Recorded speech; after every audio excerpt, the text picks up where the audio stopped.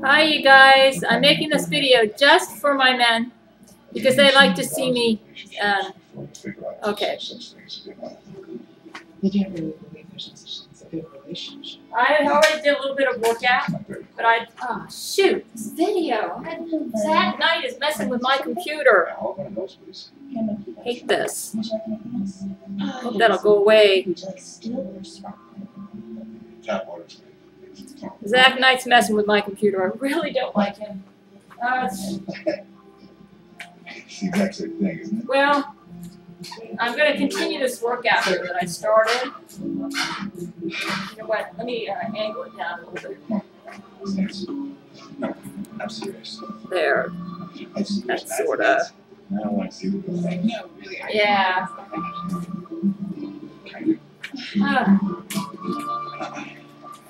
I already did a little bit of stretching and stuff. And I'm listening to Gerard Butler in his movie with The Ugly Truth. His comedy. It's got some nice exercise music here. A little bit loud. Let's put that down. And, you know, Jesus, I still haven't found that retainer that Zack Knight took from me. And I could have swore that I laid it down by my fan or here on this table. And I really believe that Zack Knight used his brain control on me to get me to drop it into some sort of a wormhole, and he sucked it up and he's got it. I don't think it's in his apartment. But what's really interesting is that, you know, I thought for sure I had to have that in my sleep so that I wouldn't do bruxism or clench my teeth together, because the dentist convinced me that I was doing that. But you know, in my 20s, when they first gave me a splint, I didn't believe the dentist when he told me that I clenched my teeth. He said, "Are you getting headaches? You have sore jaw joints?" And I said, "No, no, no." I believe now that it's very possible that all of the bone loss and the wear and tear that I've experienced on my tooth has all been yeast related. I think what's happened is right here in the jaw joints, I've lost some bone because of mineral loss, because the yeast have been eating all of my nutrients, including my calcium. And so that caused the grooves here in the jaw joints, which set my bite off. And because my bite was off, that was why I was moving my mouth around in my sleep, because my jaw was trying to find a comfortable position now that the jaw joints were kind of out of whack. So I actually think that wearing the splint might have made it worse. The reason I say that is because as the jaw joint started getting more and more out of alignment, and the splint, I noticed in my sleep when I wore the splint, I was clenching down on it really hard. It was like it took up space in my mouth, and I have a small mouth anyways. It took up space in my mouth that that my teeth needed to get in a comfortable position. So I think it actually might have done more harm than good and actually worsened the jaw joint problem. And then, so Dr. Pampura, he created that retainer for me to fix the jaw joint problem. And apparently he said that my lower jaw needed to jut out more. And apparently maybe it already did that. Anyways, Jesus has allowed Zack Knight to take my splint, and he wouldn't do that unless maybe I just don't need it. Maybe I have noticed for the past month or so that when I wear my splint, it causes me to bite my tongue in my sleep, and I give myself a pretty serious injury on my tongue. It's really painful during the day when I try to eat. The injury is so bad. And I noticed because I am no longer wearing the retainer at night, my toothache has disappeared, and that was really painful. I know my tongue injury has healed, and I don't feel any pain in my mouth anymore, and it looks like I'm even losing some weight. And another thing is all of the aches, like in my shoulders and in my back, they're better. So it appears that Zack Knight was using that retainer to worsen my yeast symptoms. So that it's so much better. I mean, it's not totally disappeared. I still have aches in both of my shoulders, and I get it here in the back. And I use like my little acupuncture magnets, and I put it on those spots, and I guess it helps. And as you can see, I'm healing pretty good from my injury. Here's my pinky. There's like a spot where I was injured, and my knees are healing better. I'm able to actually do a pretty recent workout now. It's not too bad. So like Jesus said, because of my yeast infection, he said that I would heal slowly from my injuries, and he's right. He says it's going to require me to be strong and patient. But let me tell you something. I'm right now thinking that even if I find my splint, I may not wear it, because I think it's doing me more harm than good right now. It feels wonderful not to have injuries on my tongue and my toothache for it to be gone. The only thing I've noticed is since I quit wearing the splint, I don't seem to need 9 or 10 hours of sleep anymore. I do fine with 7 or 8, so it looks like the splint was making me really tired too, so that I couldn't get out of bed. I'm not sleeping as well. I catch myself without the splint. I think my jaw is trying to realign into a new position. And I wake up a couple times. Like I woke up once when I bit my tongue and it woke me up. I guess in my sleep, my jaw joint's trying to adjust to not having that splint, I guess. I'm getting enough sleep, but I wake up several times. But then I think I was doing that before. I don't know. That splint made me so tired when I got into bed that I felt like I had a tranquilizer. And I needed like 9 or 10 hours of sleep, so I'm getting by on less sleep, and I guess that's good. So, but I have noticed that I haven't really changed my diet too much, and the pounds are going down. So I even eat a Granny Smith apple and a banana, which I used to never do because I didn't want the sugar from the fruit. And even with that, I'm going down. So a little bit. I don't think I'm going to go down below 130, but it's nice to be right in the 134, 135 range, which is what I'm at right now. But Jesus told me not to worry about the weight. He said that's healthy weight. So I'm just showing you how well I'm healing from the wounds, and I'm able to do pretty good exercise.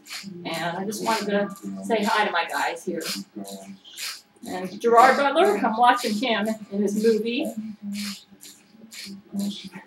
I just, out of interest, because I think I look pretty good for 55, and I noticed that, I started these facelift exercises in, I think it was 2009, the fall of 2009, and I haven't been regular about doing that. But even though I haven't been regular, I've noted with interest, or maybe it was 2010. I think it was 2010. Yeah, I started them in 2010, fall of 2010. I've noticed with interest that when I look at my pictures, see, when I started my YouTube channel, I had started my facelift exercises before I did my YouTube channel. So maybe it was 2000. Yeah, it was 2010, in the fall of 2010, when I started the facelift exercises. And I just looked at a picture at my website that I had of me when I was teaching in Christian school, when I was about in the year 2003. I had more wrinkles in that 2003 picture of me than in my 2010, 11, and 12. Apparently those facelift exercises really work. And I'm getting better at doing them more regular now, and I'm noticing that my face is looking better. So, for a 55-year-old, I look pretty incredible. You may say, well, you don't do it down on your legs and your arms, your skin looks pretty young there. To that is the Seroquel. I really believe Seroquel is like a antioxidant, or it goes in there and takes all the toxins out of the cells, and that makes the skin look younger. Because toxicity buildup in your cells, I believe, contributes to wrinkles. So, the only bad thing about the Seroquel is the weight gain. But, I was so skinny to begin with, so Jesus told me this is healthy weight gain, so I'll just take your word for it, Jesus. So, this is just mainly for my men. They like to see me. I'm not going to be sending you guys any more nudes. It's, as we both know, Zack Knight steals them. And then he claims that you guys, that I gave it to him. And he's too smart with the computer, so now I'm not going to, anything that I put online has got to be something that I can live with, so no more nudes. This is about as close to nudes as you're going to get. Either this or a one-piece bathing suit. I don't want, so, yeah, so anyways, I just want to say hi, you guys. Look at this. My knees are really well healed now. I'm able to go up and down the stairs without pain. So I'm recuperating quite nice from the Lyudmila Putin push. That evil woman. She somehow thinks that because she's fat, that makes her righteous. Where's the Bible verse that says just because you're fat, you're righteous? You know that king of Moab, that the judge, was it Ehud? That he stabbed because he was an evil king and needed to be rid of in the Bible. The Bible describes him as being a very fat man. So when they put the dagger in, it says all the dirt came out and he was fat and he was evil. And God wanted him gone. So you can't just assume that just because somebody is fat that they're righteous, which is the simplistic, immature way that these thin, privileged fat chicks think like they're so. And Jesus Christ himself, he doesn't worship the body. We already know that about Jesus. But he himself is very, he has tight muscles. So I don't think he wants us all to neglect our health and to not have any self-control. That's a sin. Lack of self-control is a sin. So we don't want to worship the body, but on the other hand, this body is, if you're a born-again Christian, this body's the temple of the Holy Ghost. You're supposed to take care of it. And you're not going to be taken care of. You eat junk food all day and, end up looking like this. It's just, it's not healthy. On top of it's the looks factor, it's not healthy. And Jesus would never want us to neglect our body to that point. He gets on Tarantula all the time because he drinks too much coffee. I've always been pretty health-oriented, but sometimes what will happen is the devil's people will deceive me about what is truly healthy. And what's really funny is, Jesus has talked to us about dentistry, and he says that the dental profession is pretty much taken over by the Jesuits. And he told me I don't even need to do my biannual cleanings. He said, Gail, just floss every day, brush every day, and just keep doing what you're doing. And he says, that'll be just fine. I thought, really, Jesus? I use a Sonicare electric toothbrush, and then I floss. I've been flossing.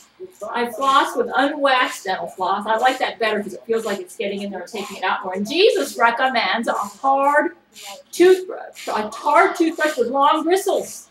He says that's better. He says, he asked me in Tarant, what feels better on the gums? And we said, hard. And he said, well, that's it. That's what you should use. He said, no amount of dental work is going to be able to correct mineral loss in the bones caused by a medical problem like I have with yeast. He said, your yeast have been eating up all your calcium, and that's why you've had bone loss, Gail.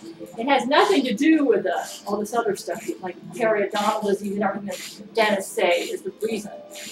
Now, the periodontal disease has caused some of my gums to recede, but the bone loss, where the teeth are actually shrinking, that has been mineral loss, which is the result of a systemic problem in my body caused by the yeast infection. So you know what? I think the ugliest part of my body is my teeth. And it's not my fault. The Jesuits did that to me because they gave me the yeast infection. And the bone loss started around 1990. Around 1990, 1980, so that means I've had this yeast infection, I figured probably for about 30 years. Anyways, I'm going to get off and let you guys see me. I've been exercising, and as you can see, I think I'm looking a little bit better. I've been doing the waist. Like I said, I haven't done waist exercises in so long, so